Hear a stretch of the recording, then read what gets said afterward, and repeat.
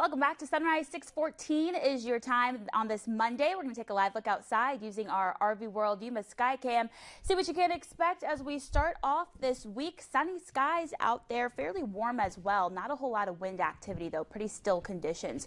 We're at 85 degrees right now. Feels like 90 due to that rising humidity. We're at 59% currently. Later this evening, 7:35 will be the sunset.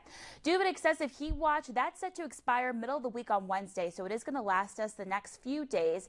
Areas shaded in that red will be affected by that watch, including Yuma County, as well as Imperial County, Salton City, even up north in Quartzsite and Blythe. So we do know the drill with that. Just make sure you are staying hydrated out there and indoors if you can.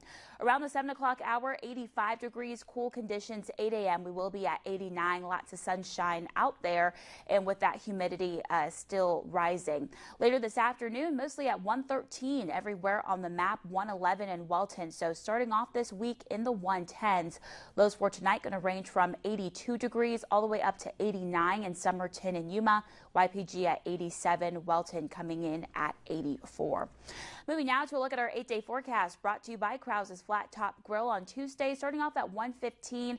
Wednesday, we're going to be at 116. The hottest day is going to be the middle of the week when that excessive heat watch is set to expire. So we'll be in the 110s for the later half of this week, taking us all the way into Thursday before dropping conditions back in the lower 100s Friday through Sunday. Also 10% chance of some rain for your upcoming weekend on Saturday and Sunday with cloudy skies both of those days. A week from now, 106 windy conditions.